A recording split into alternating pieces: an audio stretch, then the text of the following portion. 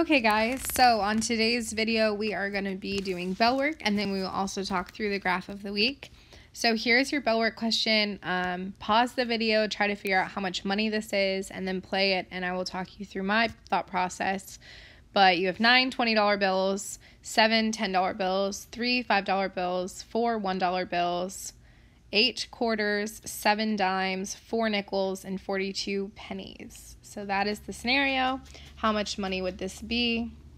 You can use a calculator if you want to find it, but again, pause the video, try to work it out, and then check your answer. Okay, so welcome back. Let's go ahead and talk through how I would do this. This is actually a question brought to you by Kayla, so she made this a little challenging. It is actually a lot more money than the other ones we've done, but this is a good challenge. So first I would go through and I'd figure out how much each of the different types of bills totals. So if I have 9 $20 bills, okay, 5 $20 bills gives me 100. So 9 $20 bills is going to give me $180. Again, you can count by 20, so 20, 40, 60, 80, 100, 120, 140, 160, 180. Sorry, my dog's wandering around, so if you hear that, it's my dog. 7 $10 bills is going to be $70. 3 $5 bills is going to be $15. And 4 $1 bills is going to be $4. Okay, so I'm doing that first, then I'm going to go through and look at the coins. So 8 quarters is going to give me $2. 7 dimes is going to give me 70 cents. 4 nickels is going to give me 20 cents. And 42 pennies is going to give me 42 cents. All right, then I would go through and I would total how much money I have in bills. So, I have 180 plus 70, which would be 250. And then I have 250 plus 15, which is 265. Plus 4 is 269. So I have that much money plus all of this change. I would then probably go through and say, let's see, how would I would do this? I would probably say, okay, $2 plus 70 cents is $2.70. 20 cents plus 42 cents is 62 cents. And then I would add this up. So I would probably add 270 and 62. 270 plus 62 gives me what, 332? And then I would add that to 269. I would get 272. 32. So there you go. Long question by Kayla on how many cents. I had to do that pretty slowly, but a lot of you, I imagine, would stop at this point at least and put it in the calculator to get all that money. So, man, $272.32. $272.32. All right, so there's your bell work. All right. You are not turning in bell work this week, so go ahead, put it in a safe spot. We will continue that next week. You'll turn it in next Friday. And then you do need to get the graph of the week from the substitute. So if you don't have that, make sure you've got it. You can pause the video, get it out. You are going to have to make, I think, 11 observations. So we can go ahead and start working on that. Okay, so here is the graph of the week. This graph of the week is actually a little bit different than ones we've done in the past. Just it's a different topic. So this week is actually about concussions. Concussions are a type of head injury. I think what happens when you get a concussion is your brain kind of like bounces around in your skull. I know that sounds kind of gross, but what happens, and the reason why concussions have been such a major conversation recently is with sports and with medicine. So a lot of different sports used to be a lot more dangerous in the past, and different safety regulations like equipment and stuff has changed over the years so that the sports can be safer and safer and safer because people are getting concussions over and over, and then they're having memory problems or they're having more significant brain problems down the line. So this is actually something, it's on the news quite a bit, talking about head injuries and the safety of different sports. So I was thinking this might be a good one just because you would actually see data about this just anywhere. You can see it online, you can see it on social media, you can see it on the news. This has been kind of a common discussion that has been had on the news in the last 5-10 years. So you need to do, let's see, how many lines are there? 1, 2, 3, 4, 5, 6, 7, 8, 9, 10, 11, 12. So try to do 12 observations. You can do it. I believe in you guys. That's one for every line. Also keep in mind that the subgrade is going to be going on here. So if you are goofing off or whatever, then that is going to affect your grade. All you gotta do is watch this video, do your observations, and then work on MOE Max. So let's start out with the graph on the left. The title of the graph on the left is Head Injuries in Sports, okay? And we do get a little bit of insight on the data being read. So it says rates per 10,000 games and practices. Again, it's a little blurry, but rates per 10,000 games and practices. So really, okay, we know that these kind of injuries happen a lot, but we're talking about how many injuries per 10,000 games and practices. So you think maybe back to different sports you've done, if you are practicing 4 days a week and you have a game once a week, that would be 5. So these injuries, while they are bad when they happen, it's only a handful every 10,000 games and practices. So that does kind of put it into perspective. Okay, we also have 2 pieces of data. We have high school numbers and we have college numbers. So high school is going to be the lighter color. On this one, it's kind of a yellow color, and then college is going to be blue. And we also want to know the source. It is the Institute of Medicine. So I don't actually know anything about that company. Okay, it's not as famous as other companies, but obviously it sounds legitimate. So if we look through along the left side, it's not really a y-axis, but it's kind of like a y-axis. The categories along the left side are football, ice hockey, women's and men's, lacrosse, women's and men's, soccer, women's and men's, wrestling, basketball, women's and men's, softball, baseball, and volleyball. So these are all contact team sports, except for wrestling. Wrestling's individual. But the rest of them are contact sports. Wrestling, obviously, there is a lot of contact, even though it's individual.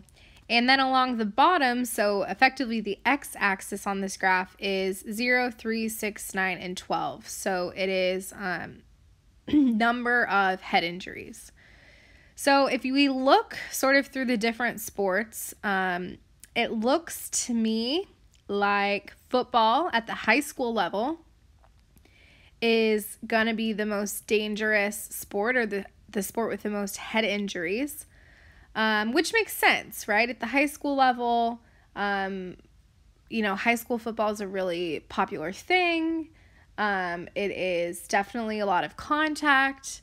Especially people who are trying to play in college, are dedicating a lot of time and energy to playing football at the high school level. But then we notice that at the college level, head injuries are happening a lot less.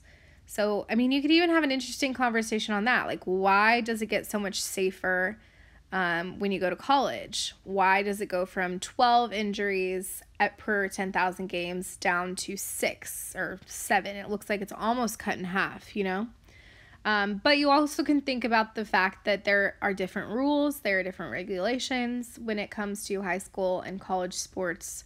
And college football is one of those areas, and is in addition to the National Football League, so professional football, that have really had to crack down because head injuries were so common. So then you can look through and you could compare. You could say, well, women's ice hockey has less head injuries than men's ice hockey. Women's lacrosse at the high school level has less head injuries than men's lacrosse, but then at the college level it flips around. The worst sport for head injuries appears to be college wrestling. And baseball seems to be the safest sport, so you can make all kinds of observations about that. You could also say specific numbers. So you could say something like, in college volleyball, there are an average of 3 head injuries per 10,000 games. That would be an observation. So I would encourage you to maybe make one observation on your own, not just copy down what I'm saying, but make an observation on your own and sort of look at this data. Do you play any of these sports? Have you ever had a concussion? Concussions happen. What was your experience like with that? Do you see a correlation between your concussion, however you got it, and the data we're talking about? So I personally played lacrosse in high school. I know I don't appear very sporty, but I can see in lacrosse why you would get a head injury. You're literally hitting people with metal sticks, so that happens. You're also... there's a ball being thrown around. There's a lot of running, so it's a very physical sport. Men's lacrosse, I think, is even more dangerous. Women's lacrosse, you only wear an eye protector, and men's lacrosse, you wear a helmet. So, think about things like that from personal experience. The second graph is entitled Concussion as a Percent of Total Injury. Okay, so kind of a weird title. We're not exactly sure what that means, but then there's a bit of a description underneath. So concussion has steadily risen over the past decades as an increasingly prevalent injury in high school sports.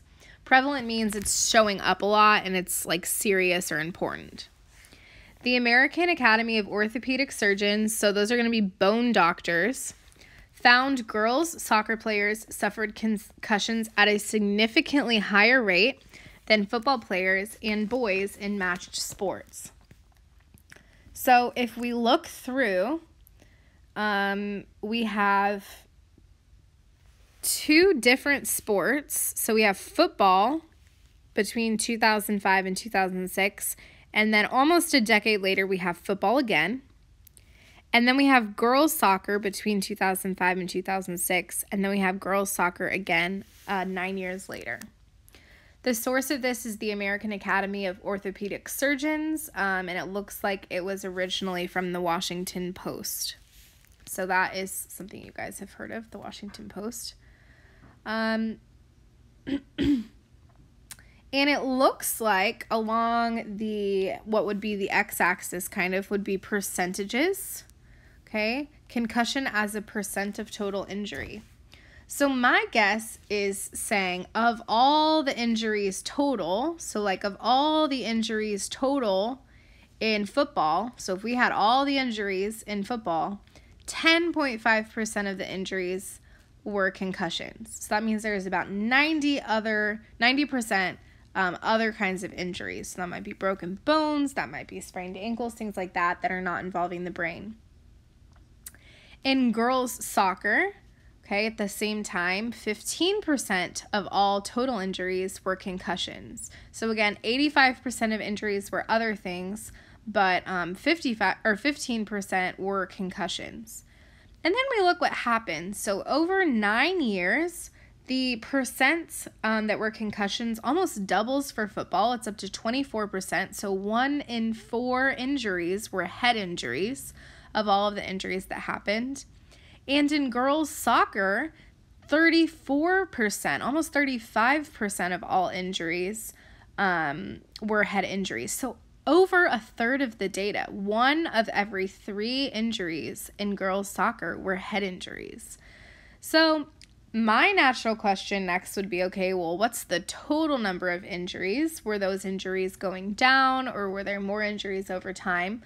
But yes, it does appear that women's soccer has more concussions overall, and that's an interesting fact, okay? I would say, why is that happening? Why are concussions more prevalent in women's soccer? You can think of your own reasons. I would say women's soccer does not wear full body pads.